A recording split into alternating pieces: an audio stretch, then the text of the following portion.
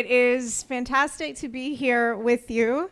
I was a little intimidated by being asked to speak first, but I think it's an opportunity to hopefully get everyone awake and thinking big this morning. And the title of the talk is, Are We Thinking Big Enough for What's Ahead? But I want to start by talking about something very small, which is the town that I'm from. Lexington, Tennessee, population 7,667 in 2017. So of course they had to change the number when I left. That's down in the southeast of the US. And there's not a lot in Lexington, Tennessee. It's known for being halfway between Memphis and Nashville, if you're familiar with those places. A little bit country, a little bit rock and roll. There's flat fields as far as the eye can see, sometimes corn, sometimes soybeans. But what there aren't in Lexington, Tennessee are a lot of mountains, which was why it was a little bit weird when I was a little girl. I would draw these pictures of mountains going into lakes, which would be really common for you guys, right? But not so much for a little girl in Tennessee. My mother didn't know what I was drawing. My grandfather had, just tons of them hanging around his house. But then when I finally went away for school in college, I ended up going to Lugano, and that was my view. And I'm telling you this not because I think I was psychic, but because I believe very strongly that the things that we think about and the visions that we paint for ourselves end up having a lot to do with our future. And this is just a kind of weird example of that. But when you think about the future that we're talking about for ourselves, or that our movies and pop culture present for us, how many people know what this is? Yeah, Blade Runner, the remake. It's not very dreamy for the future, not very positive. And in fact, this was a picture of San Francisco in November of 2018. We had a terrible fire in the area, and for weeks, people were wearing masks. You couldn't open your windows in your apartment. So we are, in some ways, becoming what we imagine. And so the idea today is let's talk about the future that we want to build, and let's think about the ingredients and what that might be. And I was so excited about this conference because it is the Empowerment Foundation. I think this is such an important word, and it's one that I think about a lot in my work with government and with people who are engaging with government. But right now, I think for almost anyone who works in technology, or deals with technology, there's a great sense of disempowerment right now. There are so many forces that are coming at us in many ways through technology that feel like it's taking away our ability to control our lives, to make our own choices, to decide how we want our world and our societies to operate.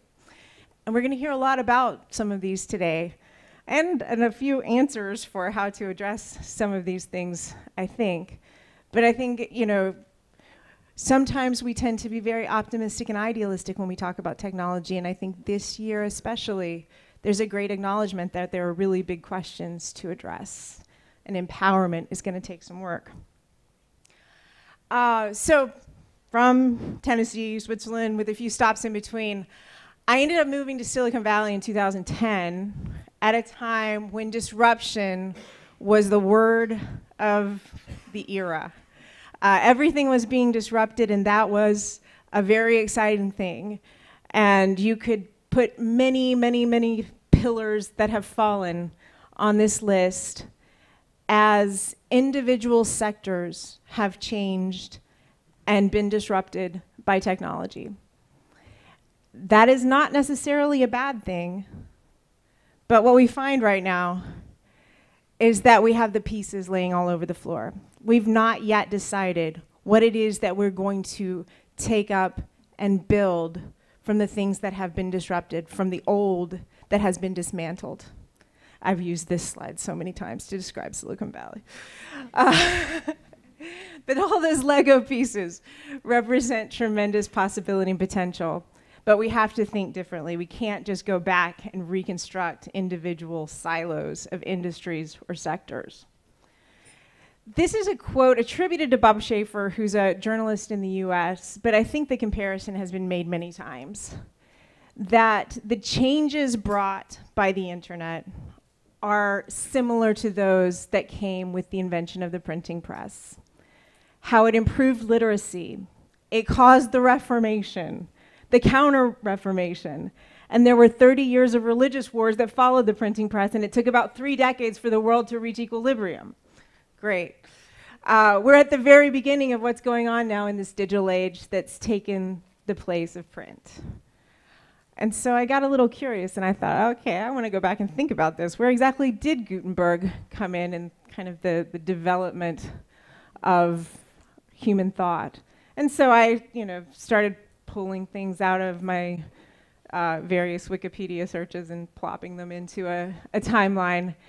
And the technological jumps that stood out are kind of identified. And you see the clump there at the end, right at the end of the 20th and into the 21st century that Jeffrey mentioned, as processing power built and ways of communicating increased.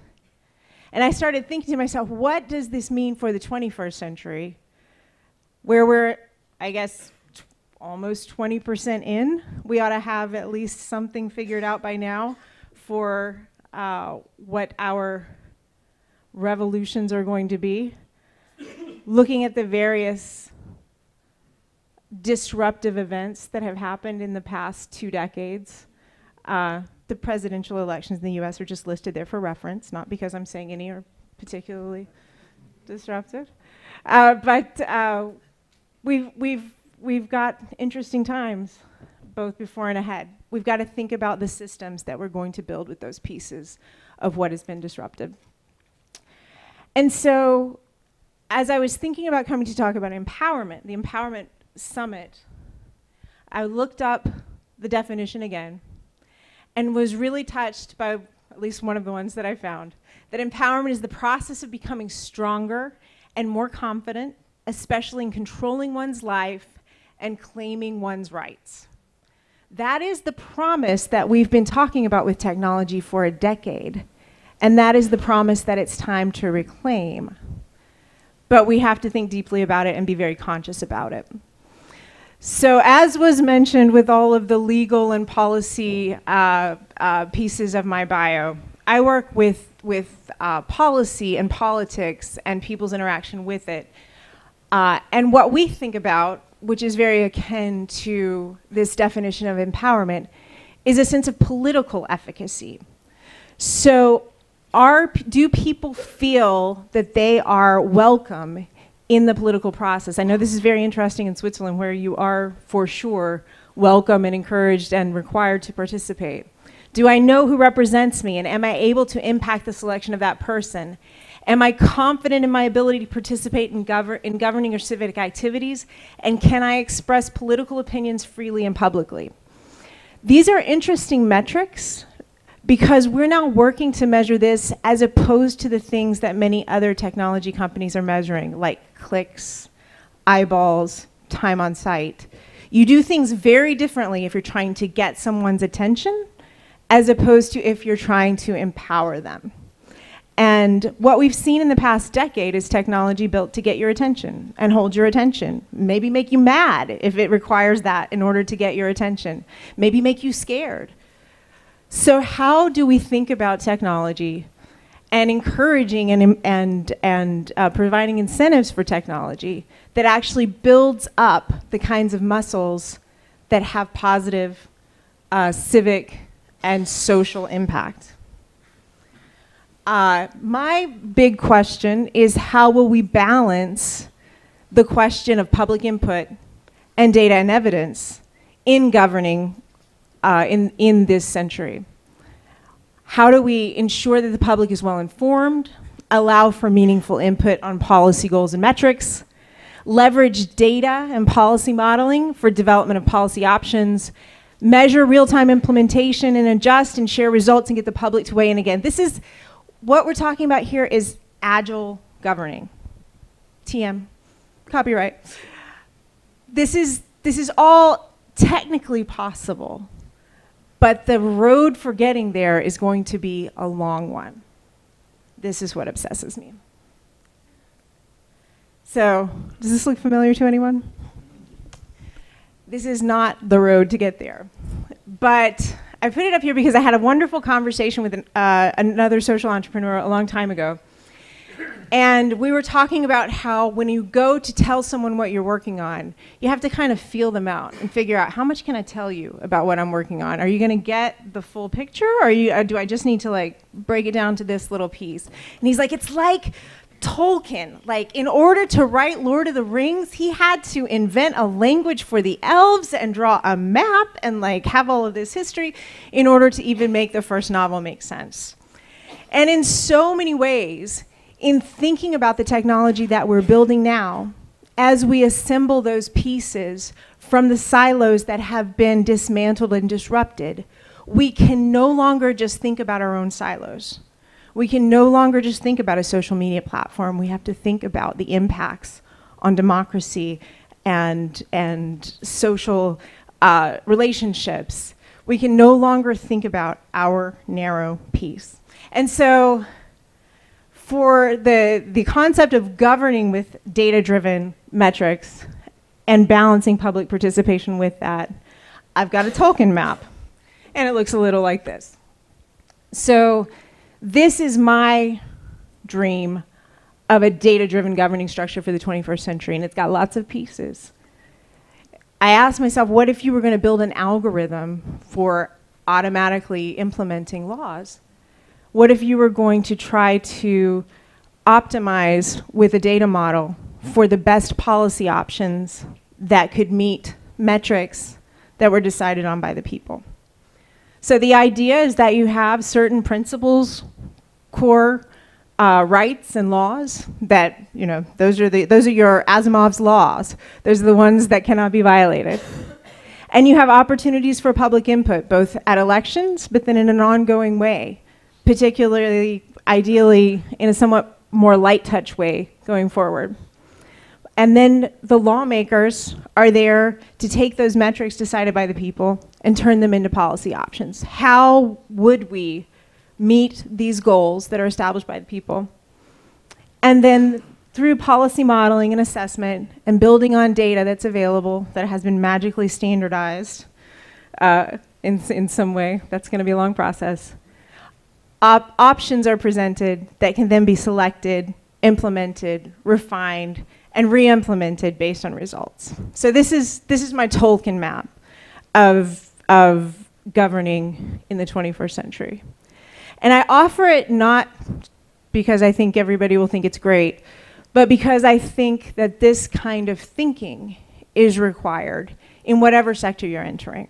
For you to think about how your work is a Tolkien map for the area that you're working on. So in this case, thinking just about the pieces, the public input side of a new governing model requires verified identity. I know that several are working on that here in Switzerland. Increased civic understanding, coverage of issues at all level of government, trusted, easy opportunities for engagement and interaction, and engaging a broad and diverse population. Depending on the country, there's a long way to go in each of these pieces. And the same on the data side. It's not just a question of standardizing the data, though that's a big challenge, making the data talk to each other, providing privacy protections, but it's a question of how will you even establish the meta goals for a policy process that is assisted by machine learning? And what is a federated data structure that can be trusted and protect privacy while drawing meaningful conclusions? But there's some innovation happening here, at least on the goals side. And one of the leaders is New Zealand, actually. This year, New Zealand became the first country, although with a little asterisk that Bhutan has had a gross national happiness index since 2008. But New Zealand became the first country to design its entire budget around well-being priorities and to introduce a new index in addition to GDP for measuring and assessing well-being in the policies that it carries out.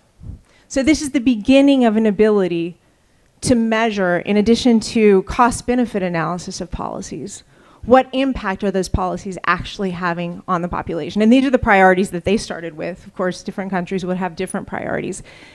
But we'll see how it goes from 2019. They will start measuring and quantifying the well-being along these parameters. And that's a pretty big idea, the idea of measuring well-being within a governing structure. But this is not, this pressure for this kind of measurement and for this kind of quantification and this kind of action is not just coming within the political sector, as I'm sure you're all aware.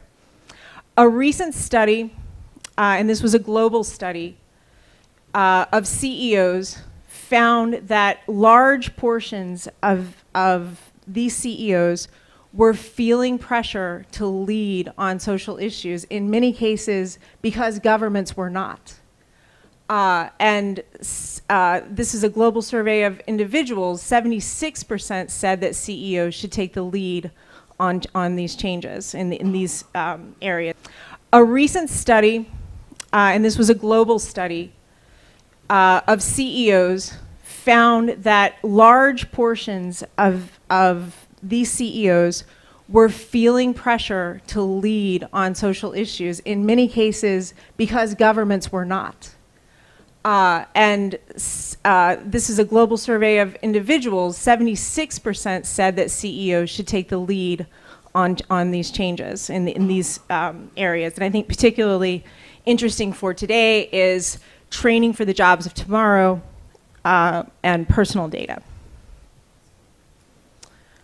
This is a recent statement that came out in the US. I don't know if it was shared here. But the Business Roundtable is actually a very influential business group within the US. And they released a statement saying that shareholder value is no longer the main objective of companies. This is kind of an earthquake for the business structure that in most cases legally requires board members and executives to maximize shareholder value at all costs. So this is, it's been pilloried by some as not going far enough and praised by others as a panacea. It's not either of those, but it's an interesting step that portends some change and the need to start thinking about how we measure and implement according to different kinds of goals other than just returning value to shareholders. And as we all know, there's been a surge of activism around the globe on various issues, and in most cases led by the youth. So what would it look like for a company to measure well-being? And whose well-being are we talking about anyway? If it's not just shareholders, then is it just customers, shareholders, customers, employees? And what about the rest of humanity and the environment? So tomorrow, for those of you who will be coming to the workshop, we'll be talking a bit about what might fit into a measurement of well-being for companies, as companies or organizations think about how their actions, not just their products, their employment policies, their supply chain, their purchasing decisions, could potentially be quantified or assessed in basic categories. And so on that note, I will go back to Tolkien. Memory is not what the heart desires, that's only a mirror. And that's just here to say, yes, it's important to look back, but right now, what is important for the conversations that Jeffrey was raising is to think about where we want to go in the future, not necessarily drawing from the past. And even the smallest person can change the course of the future. So hopefully over the course of this day, we'll figure out a lot of those steps together. Thank you so much.